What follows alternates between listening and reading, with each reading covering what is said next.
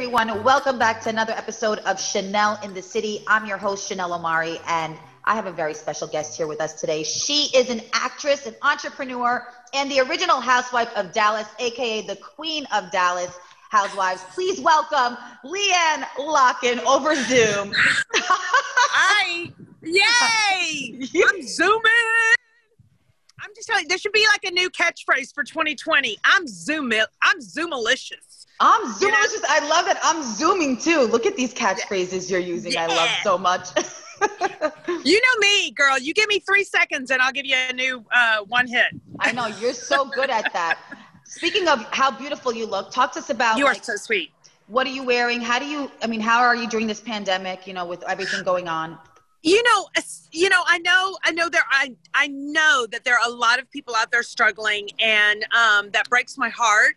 And, I'm doing all that I can in my city and my community to try and alleviate a lot of that. I'm working with keeping families connected, feeding, underprivileged families, and some of our more dangerous neighborhoods they're dangerous because they are in danger of not sustaining their living or ending up homeless. So I'm really working in some of those more vulnerable neighborhoods. I am working with Dallas Street Dog Advocates to continue to try to place a ton of animals in new homes. Listen, if you're home and you don't want to spend a lot on cable, a new puppy is the way to do it, or a new dog. You don't even have to get a young one. There's a lot of old ones with a hell of a lot of personality left that I actually consider my dogs dog TV. Like watching them, like my yard team is here right now, and watching them act like they are pit bulls when these yard people come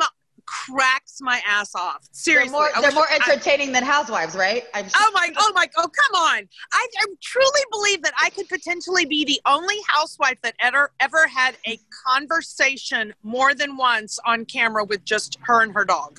I'm almost 100% sure I'm potentially the only human that they thought it was great. Like when I would talk to Carly, they would be like, "Oh yeah, you want to have a conversation? Oh, perfect. Yeah, let's have you and Carly talk to each other." And I'm like, y'all realize she doesn't talk, right? but dogs are like so entertaining for me, and sadly, the pandemic has done everything it can to increase the amount of domestic violence and childhood violence. And so I'm working a lot with a lot of organizations here to also find ways to teach people how to avoid it, how to resolve it, how to remove themselves from the situation if necessary, and just how to have a healthier, better life. So, I'm always busy. There's nothing about LeeAnne Locken that says slow or dead. I love that. And I love how much you're giving back.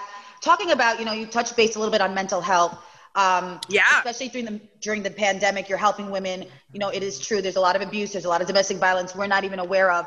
What are some of the tips you can give us, dealing and coping with mental health on a daily basis, our ups and downs? I'm sure you've had them too, something you can share with us.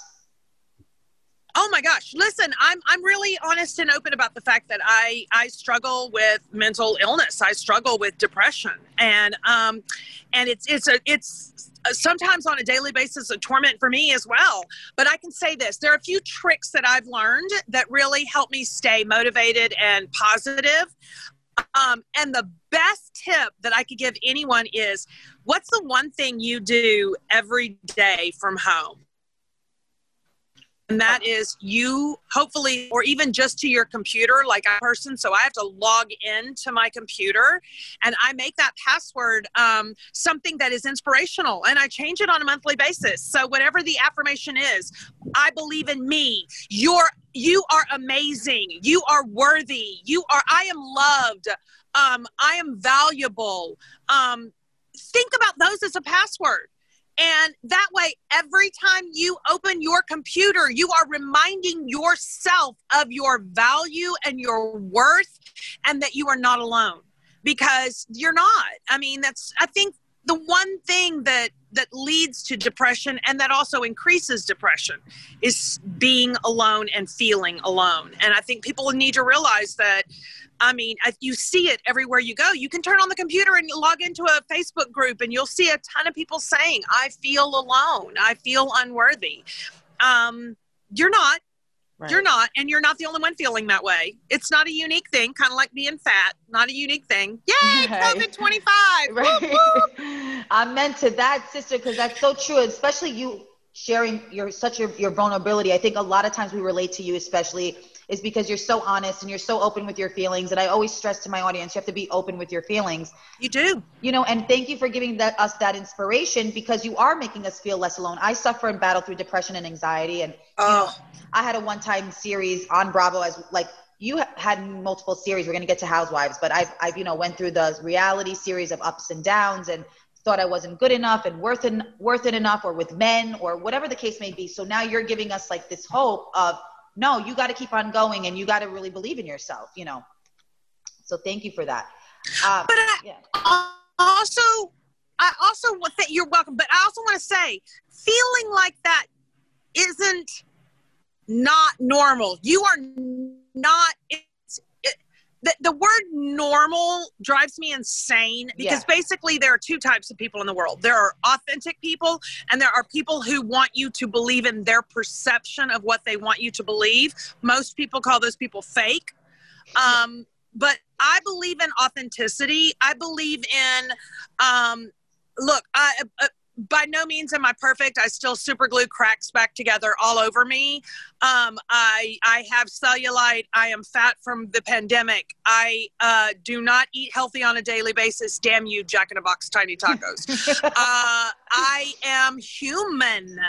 And I think when we all realize that when we struggle, it doesn't make us not human. It makes us human. So when you see a person who doesn't struggle with anything, or struggles and then quickly survives, or, you know, to me, it's like, you know, just be authentic. You know, depression is something that is a lifelong problem, and it doesn't go away because people are like, what do you have to be depressed about? You have a pool and you have an amazing husband and you have a fabulous house.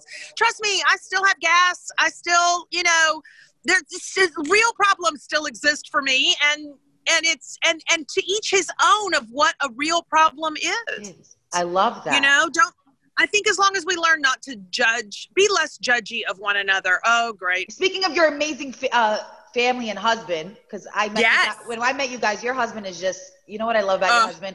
He's so old school. Like, he just only looks at you as if you are the most beautiful woman in that room. And that's what we all strive for, right? And I think that's the fairy tale we see with you that we want for ourselves. Talk to us about how the listeners want to know, how has your relationship been during the pandemic? I mean, you look very happy, LeeAnne. Oh my God. Thank you. You do. And I'm so happy for you, because I love you. You're such a good person, because I know you personally, and you deserve it. You really do. So you are so sweet. And I have to say, you know, that's the one thing, like, I'm just started to go have lunch with friends again and all that. And every time I see someone that I haven't seen in like 6 months, they're like, oh, you're glowing. You look so happy. And I'm like, I am. Like, for the first time in so many years, there isn't stress. Anything that I'm building out of a genuine desire. And it's just, I know the pandemic has been hard on people, and I don't want this to make anyone feel bad, but I've enjoyed the pandemic. Right. And I've enjoyed my time alone, because I've considered it like a growing therapy time for me. And it's just been amazing. And you're right. I got lucky with my husband. No, I didn't get lucky. I slept with a lot of frogs to get to him. Yeah. Fucked frogs for a living. And yeah, by the way, not fun. And the reality is that I just waited for the right one. I waited. I mean, I didn't meet him till I was in my 40s. And, you know, we got married 10 years after being together. Listen. Wow. Yeah. Everybody's like, LeeAnne, she just rushes into everything. I'm like, oh, no, I don't. Y'all ain't met me. Right. I don't, it takes me a year to switch tampons. I mean, I'm like, I'm cautious. And I did, God saw all that frog fucking and was like, you really deserve a good one. And so that's a good title for a book, by the way. That's a good title for a book. Frog fucking, yeah. Frog fucking by LeeAnne Frog Locken. fucking. How to date. Why not to do it? Right, and how to meet the man of your dreams, because you're right though. You have to do a lot of that in order to meet the right guy. You do. And I will say something else. He was right for me, because I remember there was a time, it was a New Year's Eve, and we got into a hellacious fight. I'm 100% sure I was not only responsible, but started it. And I just remember, you get a little alcohol in you and you're just like, I'm all that in a bag of nachos. And so I remember chasing him down the freeway naked underneath a fur coat, because I was not going to let this argument end, because I had all this. Right. And I remember getting into his into his place where he was, going to land at his house, and I went, "You're leaving this?" And he was like, "Yes. Good night." And walked away from me, and I was like, "Well, that's the first time that shit didn't work." Like, what happened? Right. And it was because he wanted more for me. He said, basically he was telling me, no, that isn't all you have. That isn't all you are. And when you meet someone who believes in you and makes you believe in yourself even more, that's when it's forever. I remember when we were planning the wedding, and during that time and getting everything ready for it, he used to say to me all the time, he's like, "I'm so excited. You are going to be my wife." And I was like, what is wrong with you? Like, like, are you like special? Like, what's wrong with you? And he was just like, you just don't understand, LeeAnne. You really are the one. You're the one that I tell things that I've never told anyone to. And for me, that just instilled in me why we belong together, so it takes time to find that right person. It doesn't mean, have your mother help you figure out how to manipulate them into marriage. It means wait for the right one, the one who, no matter how you behave, looks at you and goes, I still love you, but I know you can do better, and waits for you to do better and be better, so yeah, I got lucky. I'm going to keep saying that. I got lucky. Now, mind you, luck is after you have fucked a lot of frogs and know what doesn't work. I was going to ask you, right, because a lot of our listeners are talking about rules, and they always ask us, especially if you had a tip for us single ladies out there, are the rules really important when it comes to dating? Can you have sex after the 9th date and still have him take you seriously or not? Or is it about, like you said, if he's the one for you, he will be the one for you? I had sex with Richard the first date. No way. So you see? Hello. I raped his ass. Don't get me wrong. Like, I know I'm not supposed to say that, and I'll take that. Making light of it, since I'm a childhood sexual survivor, abuse survivor. But we're using it loosely, right? Yeah, he was like, "We're not." I go, because I was honest. I said to him, while I'm straddling him, I'm really struggling. I really like you, and everything that I know tells me if I like you, not to have sex with you, but I really want to have sex with you. And I was sober, y'all. This was not drunk. Believe me. After our first dinner date, I sat in the bar while he continued to have cocktails and had an entire French press pot of coffee. Thank you, Rattlesnake Bar at the Ritz-Carlton. Sober sex is always the best anyway, so. Oh my God. And to be honest with you, that was when I was like, wait, I'm sober and I really want this. So basically, no, I don't think rules apply, because to say that rules apply mean that the rules apply to everyone, and we're all different. Situations are all different. Life is different for each of us. So I think if you're looking for a recipe to make the same cake every time, that's great. But do we all want to eat the same cake every time? Sometimes you don't. And I think that I think what makes a relationship great is honesty and communication. And it's when you'll find that most relationships fail when communication stops. And I think that, it's why I shared so much of my life on the show, was because communication is what makes that is how people relate to one another. And it made me sad that the other cast was like constantly, oh, your story. Yes. How do you relate to someone? We've shared similar past. We've shared similar experiences.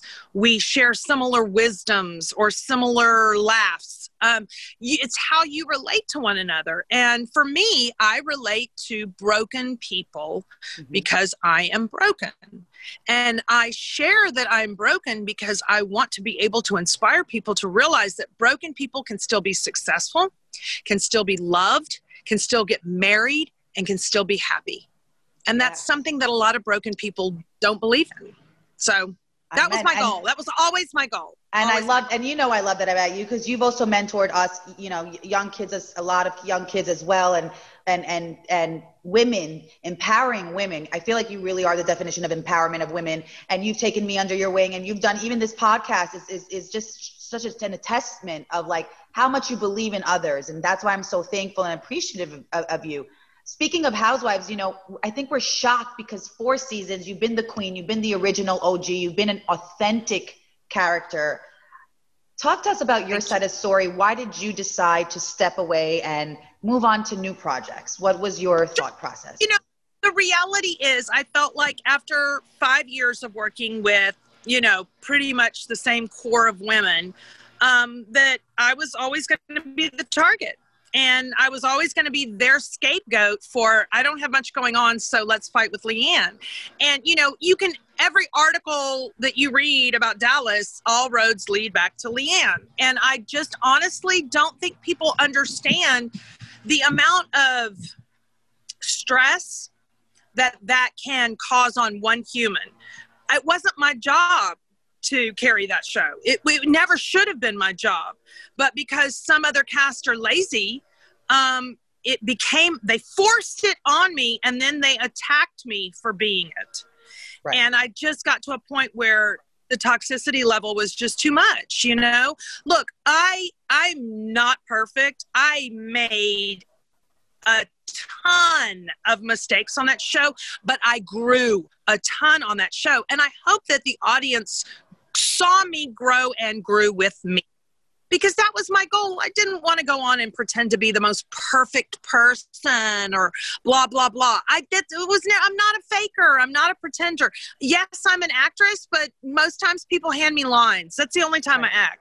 If you don't give me a line, I have no fucking clue. Like I'm going to be me, I don't know what else to do. I'm a good shit talker, but at the same time, I also want to be around people who continue to believe in motivating and inspiring and growing and wanting to inspire others to grow. You know what I mean? Like, that was really important to me. And I was always kind of, I don't know any other way to say this, but I was always kind of cock-blocked with that, because every time I, said, oh, I'm going to try meditation, that got poo-pooed away. And now look who's pretending to do meditation today.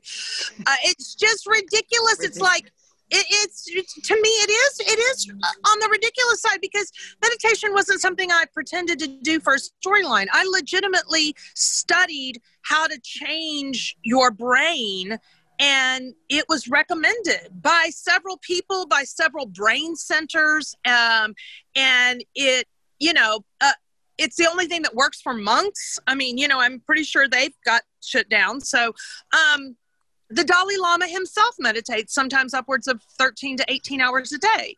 Wow. And I know that because my husband protected him at a detail. So I will say that I left because I wanted peace. I think it's time that they grew and they saw how you're supposed to work. And the only way to do that was for me not to be there, I have heard how the new season is going, and, I hope it goes well for them. I honestly, I have no ill towards anyone on that show. It's not worth my time. It's not worth my energy. And it certainly isn't worth the karma that comes back when you constantly wish ill on others. I'm happy. I've moved on. I mean, I've got projects coming up. That's important for people to know, because we got to talk about your acting career, because you're not just a housewife. You are also an actress. You are an entrepreneur. You are a lifestyle expert. You have a lot going on. You have actually a talk show in the works. I know there's not much we can talk about, but why don't you tell us a little bit of a tease? Okay, so it's not a talk show. It's a home show. Home show. Okay, there we go. Don't worry, it won't be about my home, even though I've done tons of home renovations.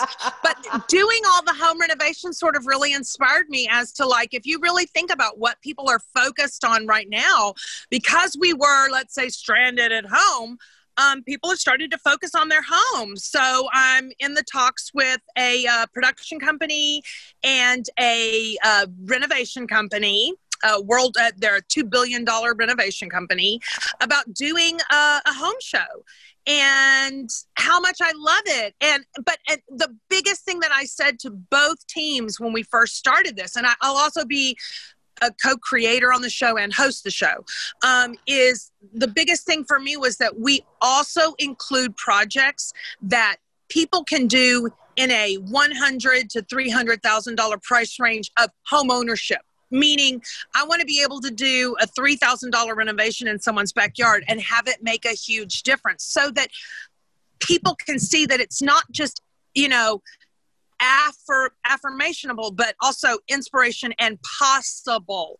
That you don't have to live, how you are. You can make small changes and make a world of difference. And that was something that was really important to me, that I made a difference in every income level's life, That's amazing. So for me, that was a big.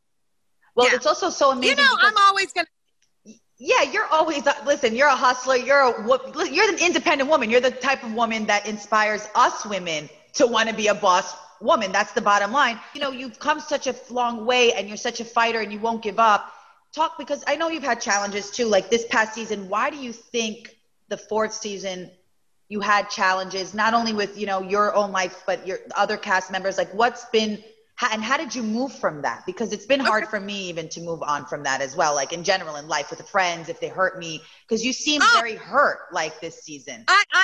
Listen, I'm not going to deny that I was not severely hurt. There was a good 2 months where I was, frozen on the sofa, and my therapist would be like, it's okay if you just sit there and watch Netflix all day. That's okay, because it helps you not to constantly stay in that depressed state. And yeah, I was hurt that, again, the tornado twins could, twist shit, like crazy. And I should call them the tornado trio, the twisters of everything. And the reality is that it doesn't matter how things get twisted. You still have to take a personal responsibility, which I did. And you have to make a public apology if it offended anyone, which I did. And then you have to grow from it. You have to realize that making the same mistake is what shows a lack of growth. Not making the same mistake is how we grow. And I think I will say this, aside from everything on the show, also in the world today, you have a choice. You have a choice in this country. You can name call and trash talk and shit talk and try to destroy. And that doesn't get our country, our community, or our humanity into a better place. Or you can inspire change. And when people talk about, how can I positively inspire change? That's what I want to be a part of. That's what I want to be a part of. And that's what I am a part of. And so for me, I 100% took a look at how things I could say could have been so offensive. And I learned from it and I grew from it. And I realized that it's about respecting one another. And, I think that's the most important thing. We don't grow without learning to respect one another. And if you look at all the movements that are happening today, they're happening because people don't feel respected. And so for me, I just want to say, I think the biggest example of how much I respect all ethnicities, race, sexual orientation is my LGBTQ advocacy. And, would never walk away from that. So I'm not going to walk away from anything. You know, I'm going to walk away from making the world a better place. And that that's the most important thing to me. When the world becomes a better place, which, you know, smoke a joint and try to get it all to go in slow-mo just so I can live that long. We have a long way to go, but yes, but listen, women like you and positive influence like you saying this right now is making a positive change. If we don't have women like you and human beings like you saying this right now, which is mostly important, we will never move on and evolve as a human race, because we'll just, and I'm not saying don't hold people accountable. Hold people accountable, but in a positive way. Like if you know someone has behaved a certain way, don't just call them names. Give them something that they can do that then they can show you that change was important to them and that they truly meant to grow. And that's the most important thing. You know, I, once all of this was over, went to drinks with Carrie Brittingham. And I said, you know, I want to talk through this and I want you to understand that that is not who I am. And it's never been what I've been about. And, you know, we finally got to an amenable place where it was like, okay, look, we are in a better place and I want to keep it there. And, you know, I can say that a huge testament to Carrie Brittingham, because you know, even the first time that someone started to send her direct messages lying about LeeAnne's out here shopping this story about you and blah, blah, blah, which did happen, she immediately picked up the phone and texted me. And I texted back, and then I thought, screw this. I'm going to call. And I called and I said, tell me who it is. I mean, like, I will give you access to all of my emails that I've sent for the past 6 months from every one of my, like, seriously. And, you know, I think she realized, like, no, we are in a better place. I'm not interested in continuing down a road of trying to destroy anyone. I mean, and I've made that very clear, and even in my actions with Carrie Duber, if you look through my actions with her. I mean, once I say that I'm going to do things better and make things better, that's exactly what I do. I'm a woman of my word. I think that's what we are so baffled at, that you are the person who says what she means and then you fix it. And I think they keep dragging it on. Do you think it's ever a point of jealousy? Because I want to know, with bullying, it seems like you've been bullied a lot in the season. Like, do you feel like, or being a scapegoat, I think, for telling the truth. And I think I've related to you in life that way, and it's very hard to defend yourself. So what do you think it is that you, let's say you and Carrie and you and Deandra, and what was the miscommunication, you think? Was it because you were honest all the time? Yeah. Nobody wants to face their truth. And if they're not ready to face their truth, they're certainly willing to twist something you say to, what do you call that when you distract, you know, when you gaslighting or manipulation. Well, manipulation at its finest. And let's face it, look, I should be, as much as I've lived in my life, an amazing manipulator, but I don't care to be, because it's not authentically who I am. I mean, like, you know, people are like, you know, you could get them all worked up and have them make a mistake. And I'm like, why? Like, so that's how they want to live with me. That's their cross to bear, because believe it or not, that cross will come back and fall on you. It's not doing bad things and saying bad things. There are consequences. And sometimes it takes years for those consequences to catch you. And you know what? It's how you handle them when they do. And I'll be honest, like, I think that honesty and the truth about their lives, about how they honestly live their lives, where they spend their time, I think that's a problem for a lot of them. And a lot of them were very concerned about things that I would bring up that I never brought up in 4 or 5 years, you know?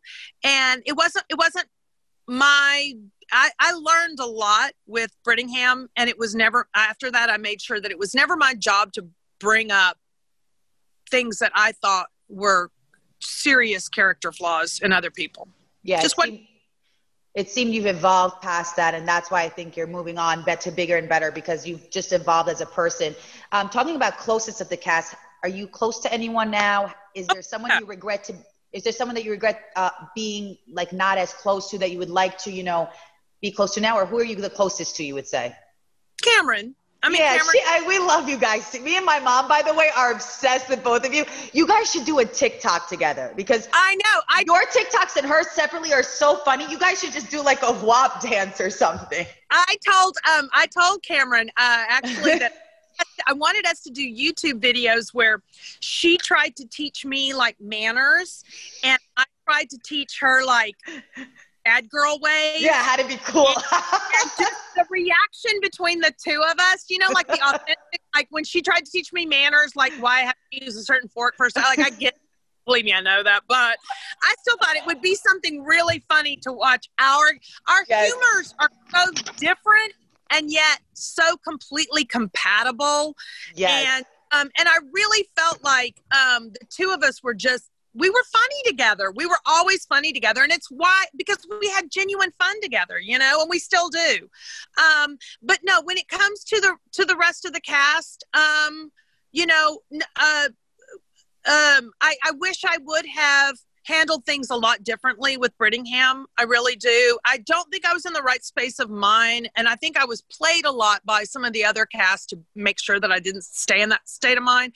I also really kind of created a lot of, it was very difficult to work with during my wedding year. And when I say difficult to work with, not like I'd show up late or shit like that, but I was just real particular about my wedding not be ruined. Because I waited 50-something years to have an actual wedding. And while I wanted to have it filmed because the audience, you guys were there when I got engaged and oh my God, like, I mean, I cried. I mean, it was, we were I know you're like, you cried, bitch. I cried, but it was so like sad and like, but happy. We came a long way with you. You let us in a lot. And that was honestly why I wanted my wedding. Like everyone I know, even Ramona Singer was like, don't put your wedding on camera. They'll ruin it. Wow. Yeah. And I was like, but I felt such a connection with the audience. Like, you know, I have to share this. This is a journey. The show for me was a journey of my life. It wasn't me trying to figure out what I can freeze so that 6 months later I have a storyline with a dead rabbit. Right. That was never me. You know what I mean? Like I'm just not like that, because every week my life, something brand new pops up and I'm like, holy shit. Like, you know, I mean, I will tell, like I just got another magazine feature. Yes, and I want to talk about that. Yes.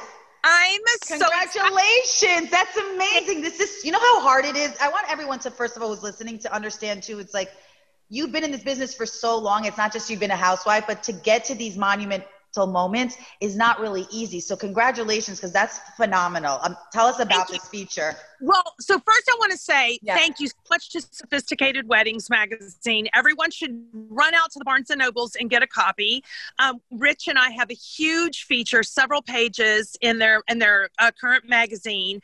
And it was just a pleasure to work with them and to shoot it. You know, we shot it right after we met you in February. Yep. And it was just such a fun, loving, you know, you met Rich. So when I say it was hilarious to work with my husband, you know what I mean? Like, you know. You guys have a fun time together. Yeah. Oh my God.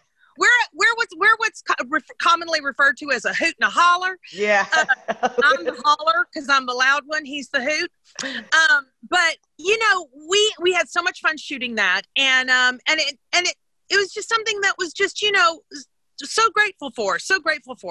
And now I have another feature coming out, and I can't talk to the whole of everything that I'm involved with this magazine, but I can say that they have a charity component, which for me is huge. Paying it forward to women, which is another huge thing for me, because women as a minority, you know, we still struggle with surviving. So I'm excited to continue to promote and bring awareness to things that help us survive in a better way. And so this magazine features I'm super, super excited about. I really am. We're so excited for you. Also, are any acting gigs coming? It's all fashion? Well, yeah, you're a fashionista. By the way, we all look forward to, you know, the listeners want to know, we all look forward to all your fashion outfits on the Housewives and off camera, even your Instagram. We love it. Any like lifestyle or fashion tips you can give our audience on like how did you get ready today? Like you look so effortless, you know? I wish. Oh my God, like so yeah, I love it. Gypsy dress. Love it. You can find it on my Instagram, although I don't put a like to know it because I don't want to work that hard. But you know what? I've always been a person that believes in first and foremost, accessories are the way to go designer. It's the affordable way for everyone to go designer. You know, and that's been probably my favorite thing. My collection of designer jewelry is off the chain. Matter of fact, this season when Cam was doing a neon party, she, or maybe that was for the South Fork thing they did. She was like, oh my gosh, she wanted to borrow my dress that I wore to the reception. And it wasn't the right size. And then she switched her outfit and then she was like, do you have any jewelry? And so I sent her pictures of my jewelry. She was like, girl, I should have borrowed jewelry from you all season. I was like, anytime, you know, I'm all about sharing. I've lost more jewelry. I love that though about the two of you, that you guys never got jealous of each other. Like you always embrace each other's style. Why do you think your friendship worked so well? Because Cameron isn't trying to be anyone but herself. Because Cameron doesn't need me to dress her or style her or help her figure out who her personality is or what designer she loves. Cameron is Cameron. Cameron is a brand. She's just, you know what? She's one of those authentic women. And, you know, she struggles. She really, like, you know, for her, I know at the beginning of the season, she really struggled with how some of the others treated me. And it was a real problem for her. So I know a part of her storyline this season is going to be a journey of, you know, how she finds her way to get along with those people, because that was a real problem for her, because she just really, you know, if you ever ask her, she'll tell you, you know, LeeAnne took the brunt of everything all the time and it just wasn't fair, you know? And so one of the things I love about Cameron is that she doesn't try to, I don't know, candy wrap anything. She's, you know, she candy wraps her life because that's how she genuinely loves to live her life. Right. Exactly. When it comes to honesty, Cameron's just honest. Cameron doesn't lie. Cameron doesn't make stuff up. Cameron's just how she perceives it and talks about it, you know, which is what I love about her. And why we got along so well. You know, I will say this, and she'll won't deny it, but when Cameron first joined the show, told by several cast members before she joined that I was insane, that I would attack her physically for no reason. She called the production company several times to say how scared she was to join the cast. And to the point where the producer, the owner of the production company, was calling me saying, you know, LeeAnne, you've got to stop. And I'm like, what do I have to stop? What am I doing? Right. What am I doing? Like, I wasn't doing anything. And then instead of prejudging, as some other new cast have, she joined the show, and, you know, you saw what happened in Mexico with the big black dildo. I mean, something happened, and because she hadn't set her mind up that I was going to hurt her, she was shocked when I went out of my way to try to protect her. And because I understood her, I took the time to understand her, and she took the time to understand me. And that, people, is what relationships should be based on, not what you can do for one another. And yes. That is why we're good friends to this day. A lot of the listeners want to know, do you think you'll ever return back to Housewives? Even though you've evolved, do you think you'll ever return? I really don't. That's not a choice I would make right off the top of my head right now. Like I said, I'm really looking for more positive, uplifting ways to be a part of television, inspiring. I want to, all of these positive adjectives that you can use. That's how I want to be. That's why I joined Housewives to begin with. I joined to bring awareness to small charities that would have never had a chance for the world to know who they are. You know, I mean, especially the Grace Project for me, which is the project that, is a huge conference. It's the only conference in the world for HIV positive women, because we learn so much from one another. And I just, you know, like, they know what, to this day, she still gets phone calls from all over the world of women who want to come to this project, this weekend conference, because they saw it on Housewives and they didn't know that anyone would support them. Because, you know, being a woman and being HIV positive is very different than being gay and being HIV positive. And there's still a lot of shame attached to it. And that was something that, you know, shame is something I have taken a personal mission to destroy. If you know where it lives, let me know. Happy to go over and take it out. But it does nothing good for anyone. And so would I go back? If the situation and the cast were right, I would. I wouldn't go back as the cast. There would have to be several removals before I would go back. Only because the way that I learn to uplift and encourage and inspire is by sharing my life. And as it is, as long as it remains casts that want to, shame me for sharing, I'm not interested in being a part of it. You know, I'd rather create, produce, and host my own shows, which is not difficult to do. I did it before I ever joined Housewives. Right. A lot of people don't realize the amount of life I lived before I joined Housewives. And the problem is you would have never get to know it because that cast was not going to allow me to share anything about myself. And now you have the opportunity. Yeah. And every time I shared something, it made them feel worse about their lives. Well, you know, we all have a choice. I just didn't choose to have babies and stay home. That was never going to be my choice. I didn't choose to let my family take care of me. I chose to try to make a difference. That was always going to be my life's path, and it will continue to be my life's path. That is what matters to me. Making everyone else's life better makes my life better. I love that. What do you anticipate for the next season to be without you, though? A lot of listeners are really sad. We're sad because we don't know how. I'm sorry. It's not your fault. I actually, you know, I will say this. A dear friend of mine, Heidi Dillon, who is just an angel friend of mine, she once told me, Picasso used to tell his students, when you're painting something and you get stuck, take out the best part of your painting and continue. So for me, because my personality is the size of all of the rest of them combined, I think removing me from the scenario is a smart choice because now the cast is a more balanced cast. And I hope that will do a lot of good for the show. It saddens me that some cast members are already picking on and trying to kick out new cast members. That's very sad and doesn't bode well for their, you know, video past, but I do think that it'll be a much more balanced cast. So I think in that case, hopefully it'll be entertaining. You know, I'm certainly counting on Cam to bring a lot of laughter. I love that. What's your advice to everyone in the entertainment industry who wants to make it in the entertainment industry? And what's your advice even to a new housewife joining any franchise? You know, because bullying is a lot.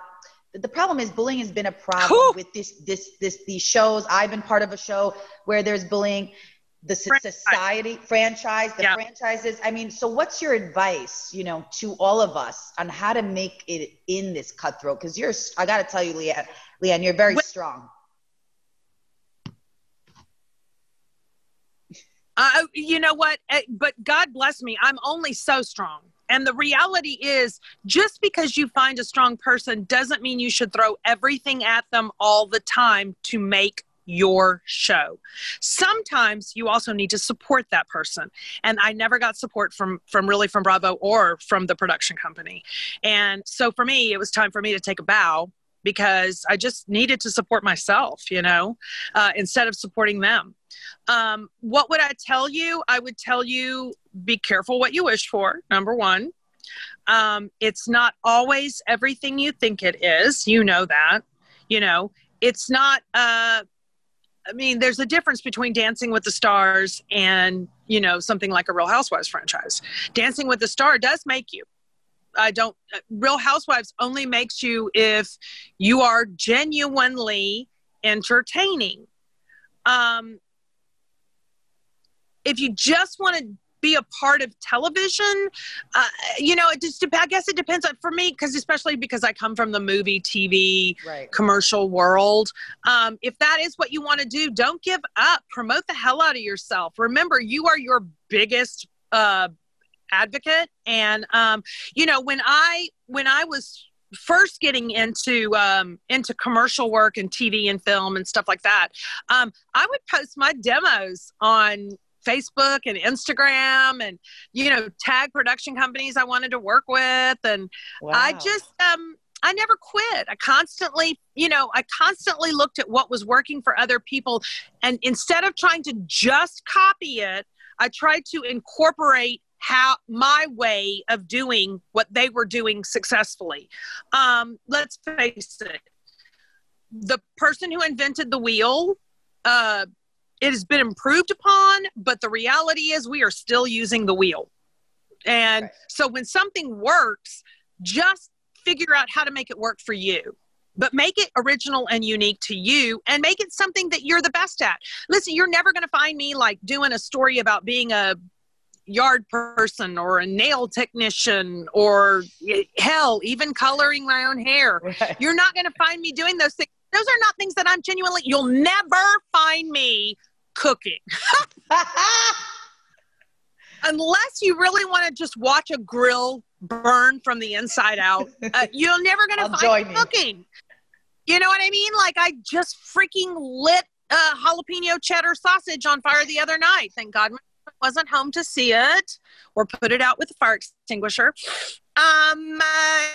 Stick to your brand. Be good at what you are good at. Know what you are good. Discover who you are, and then genuinely want to do, and then continue to make that your focus. And what I would volunteer for a ton of nonprofit commercials. And because I did, I got to meet a ton of production companies and a ton of directors that were like, you know what, this is so nice of you. I've got a commercial coming up. You should come do that. But do you see how, because I was authentic to myself, it benefited my authentic life? So that's all I can say about being a part of being an entertaining person. Do what you love, but be authentic with what matters to you. And if it's just money, then freaking watch Shark Tank all day long and figure out what you can create that's authentic to you and needed in the world. I love that. Obviously, beyond. Yeah, obviously Shark Tank. Hello, we're telling you right now, have LeeAnne on. That's obviously putting it in the universe. You'd be great on Shark Tank as an entrepreneur. Oh, no. I couldn't even create a product. I would be like, I thought about that product. Right. I thought about the light inside the toilet. I thought about that product several times when I was inebriated and missed the seat, but did not invent it. What about movies? Any movies upcoming for you? Yes. Will we see you in movies? Because a lot of listeners are asking about it. We've got a lot of DMs. Will LeeAnne be in a movie? If so, what can we anticipate to see her in? Yeah, actually, I signed on to do a movie right before the pandemic hit, and the funding is all in place. It's like a $7 million movie. The funding's in place.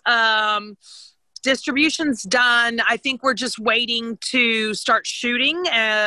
We're shooting in Oklahoma, so I'm excited. I've got still have movies. I still have TV shows.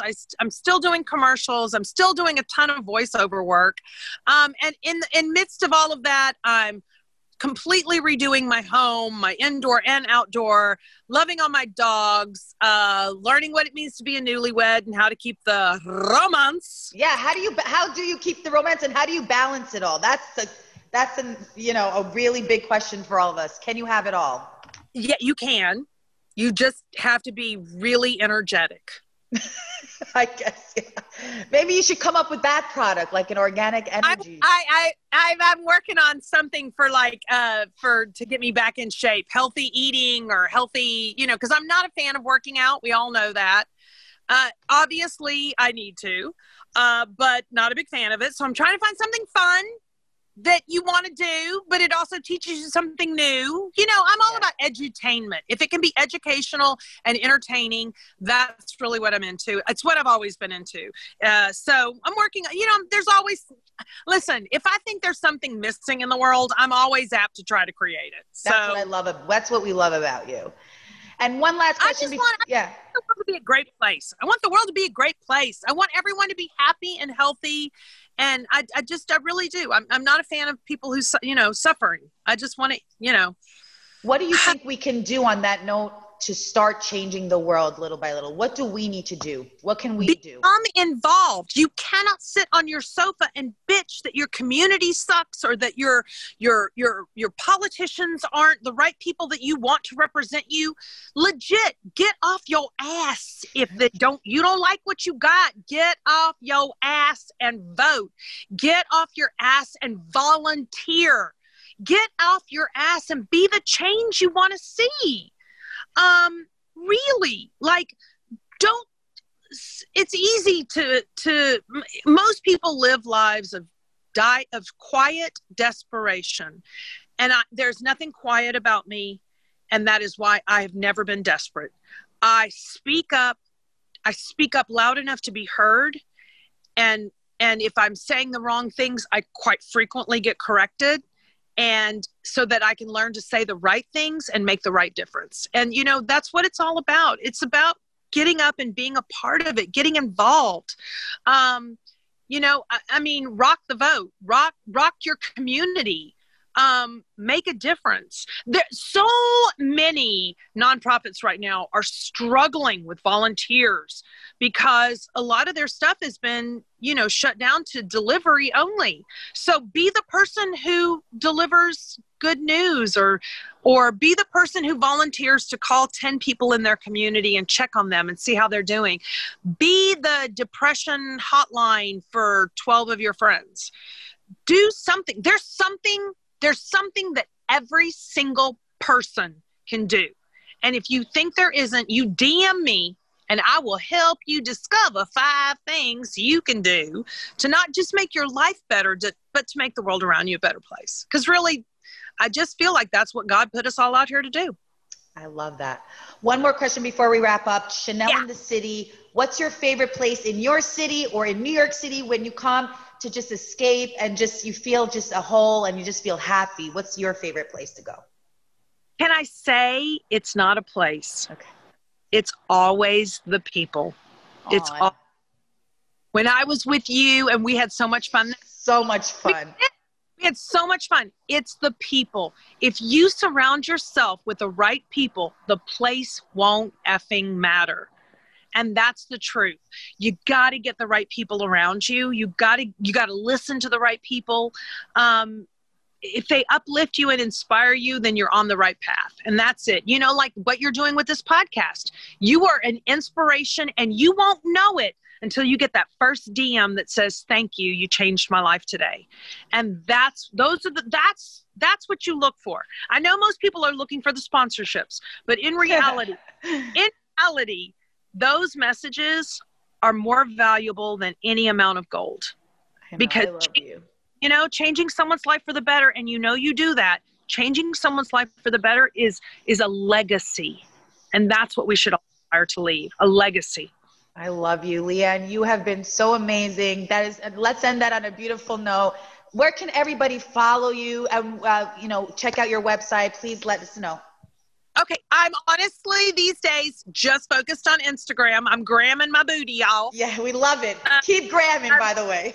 Yeah. Oh, you're so sweet. Thank you. I'm just gramming and, I kind of took a step away from Twitter for a while, and I'm working on completely revamping my website.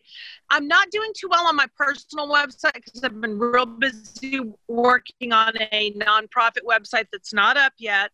But, basically I'm on the gram almost every day. So come by. If you're one of the first people to comment, you always get me.